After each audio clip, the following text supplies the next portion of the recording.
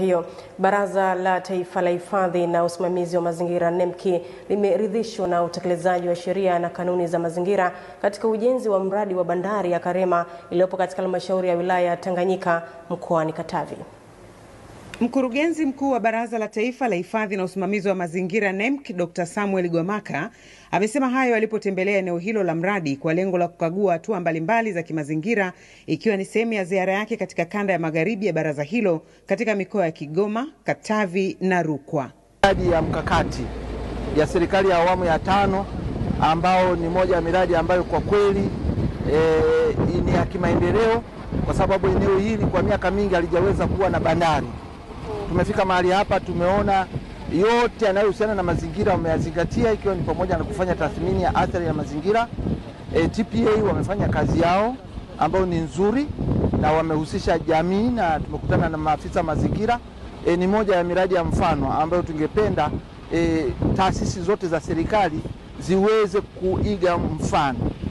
Serikali ya awamu ya 5 hasa tukimsifia Mheshimiwa Rais wetu Dr. John Pombe Magufuli, kwa kweli amefanya kazi kubwa sana. Kwa upande wake, afisa uhusiano wa kampuni ya Xiamen Ongoing Tanzania, mradi wa bandari ya Karema, Filipo Mwamunyange, amesema mradi huo utakuwa na manufaa makubwa kiuchumi nchini mara utakapokamilika na kuanza kufanya kazi. Ni mradi ambao kwa sasa serikali imeutilia macho, kwa sababu tunataka tufungue haraka iwezekanavyo kwa ajili ya kurahisisha mizigo kutoka Dar es Salaam inayovuka kwenda Kongo.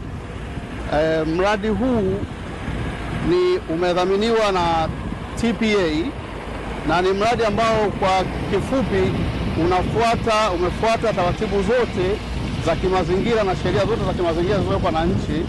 Na hapo mwanzo tulikuwa na bandari ambayo ni natural harbor hapo pembeni, lakini baadaye walihamishia hapa, kwa maana kwamba baadaye hapa tutakuwa na barabara ya lami itakayokuja kufika hapa. Pia wameangalia pia leli ambayo itakuja kufika hapa.